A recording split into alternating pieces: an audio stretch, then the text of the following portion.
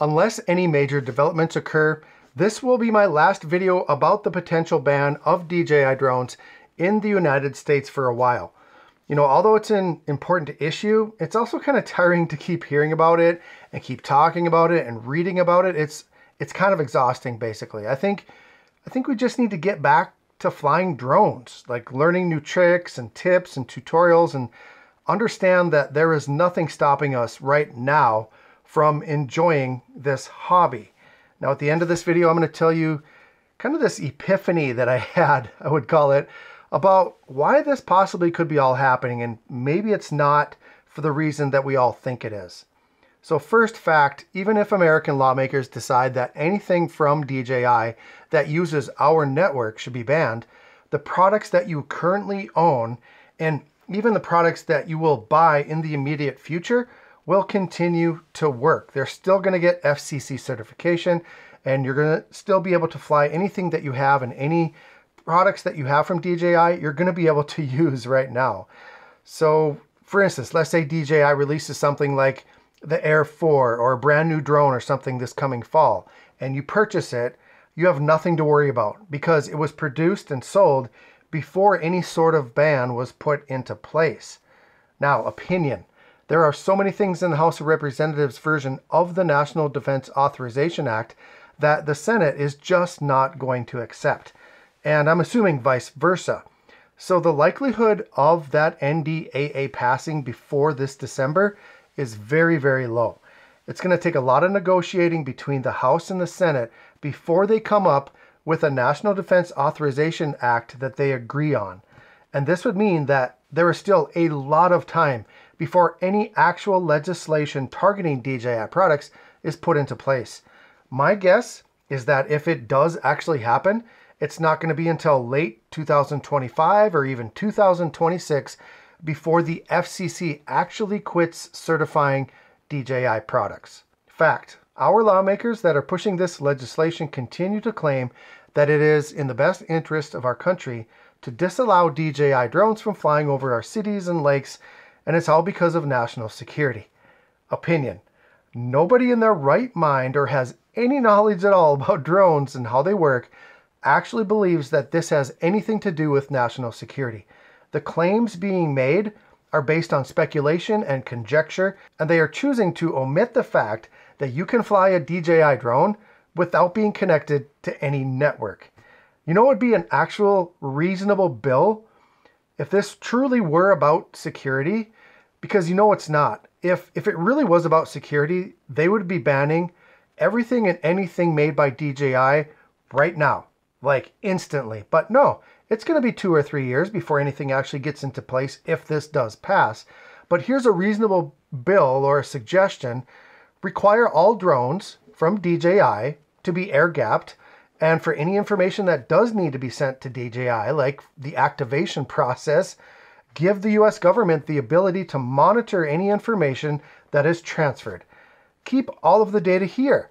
And as I understand it, that's already happening because DJI data is stored on Amazon Web Services. But I honestly don't know enough about that to effectively help you understand it. But sounds like everything stays right here in the United States. Anyway, we're already tracked on pretty much everything else that we do, right? So we might as well just let them know when we got a new drone, right? I don't know.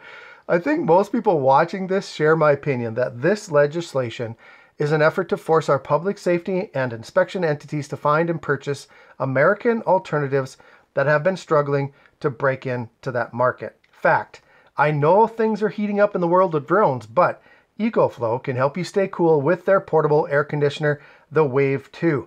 This 5100 BTU air conditioner and 6100 BTU heater can operate on AC power or with the optional battery that lasts up to 8 hours. Anywhere you go, you can have instantly cool air or warm air to keep you comfortable. You can take it camping, keep it in your garage, take it to your off-grid cabin, in your vehicle or RV, and you can just have it sitting next to you outside on a hot day. It can be charged with solar power, AC, DC, or with a portable power station. It's super quiet, just 44 decibels, and there's no installation required. You plug it in, you turn it on, and you enjoy the comfort. It is massively discounted right now, and that's why I think it's worth taking a look at if you enjoy comfort anywhere that you go. Now, we use it all the time in the tent when we go camping. We take the camper, but the kids go in the tent, and it keeps them happy all day and all night, especially on those hot, muggy days. There's a link in the video description if you want to learn more details about the Wave 2, or you can purchase it with that link as well. Thank you to EcoFlow for sponsoring this video, and my opinion is you're not going to find a colder, more portable AC at this price anywhere. Fact, there are no current American alternatives to DJI that can fill the gap that will be created by removing them from the market. In the 5-figure range, there are a few options, but anything less than $10,000 is non-existent. And this basically puts any small commercial drone fleets, like mine, out of business. And it takes away the rights of nearly 2 million Americans to enjoy their hobby. Opinion, if any kind of DJI ban does pass, and I'm going to be honest here, I think there will eventually be a few companies, both American and abroad, that will fill the void with viable options. I do think that it's going to take a very long time, but good old capitalism will prevail in the end. Now, that being said, I don't believe that we will ever see the same quality and commitment to excellence that DJI has in their products. There's no denying that. Nobody can argue with that. They are just too good. Fact, it's well known that the Commercial Drone Alliance has been working towards the integration of UAVs into the National Airspace System for a few years now. The board members of this alliance are from companies like Wing, Zipline, Skydio, Amazon Prime Air, and others who want to cash in on the UAV wave. Here's a little known fact. The executive director of the Commercial Drone Alliance and 7 of the other 10 staff members all work as lawyers for the same law firm.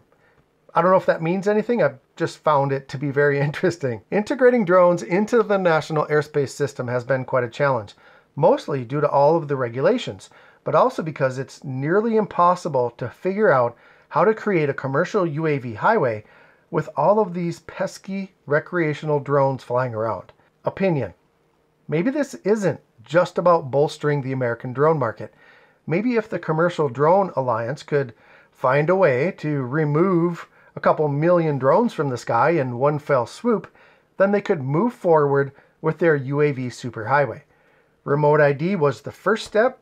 The next step, eliminate 70% of the air traffic by grounding them through legislation. There's no other way to stop the recreational drone industry. If I'm on the right track, it certainly would be an effective strategy, don't you think?